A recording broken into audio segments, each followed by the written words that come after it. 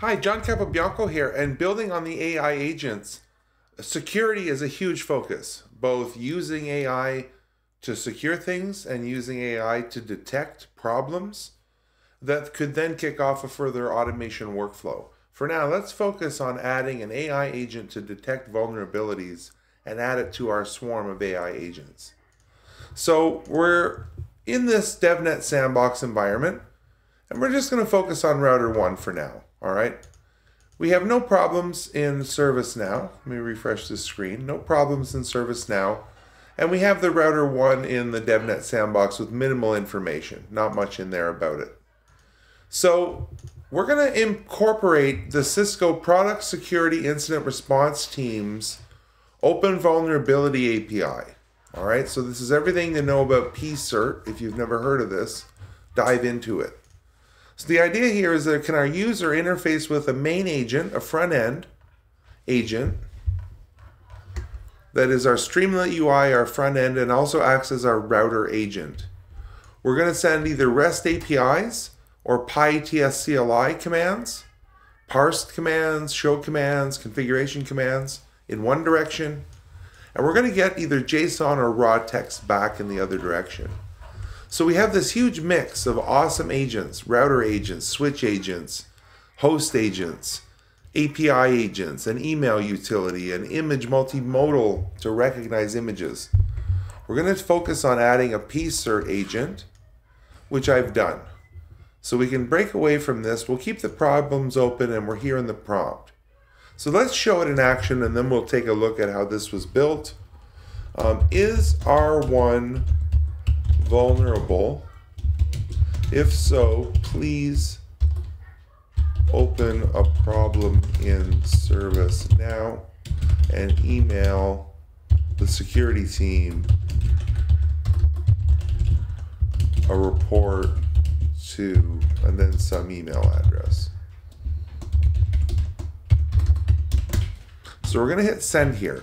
Now what's going to happen is it might check Netbox first for some information, but it's now using PyETS on router 1.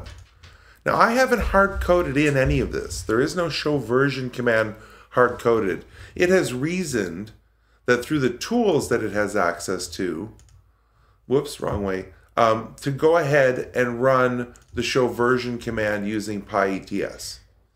So now we kind of missed it and there's going to be a big dump of data here. It has generated a token for the PSIRT API and used that token to get the problems. Yeah, let's do this again.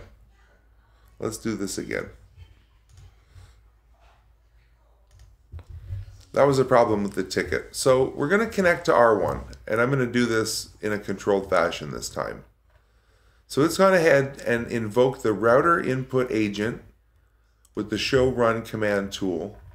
And now PyETS is connected to router 1 using the testbed information. And it's gathered show version. So the next thing, oh, I missed it again. That's too bad. The next thing it's going to do is check the vulnerabilities with the API, PSIRT API, using the version it found from the router. Now this is all the big data that it found. Is there any way to get to the bottom of this? And now I'm doing a little bit of work to find the highest vulnerabilities. So it found, let's see here. I now have the device version information for router 1. Now I'm going to check for vulnerabilities for this version that it found. And now here's the final answer. Here's the security risk report and the vulnerabilities that it found, 11. So there's 11 high risk vulnerabilities for this version. And here's the details from those 11 in the logs.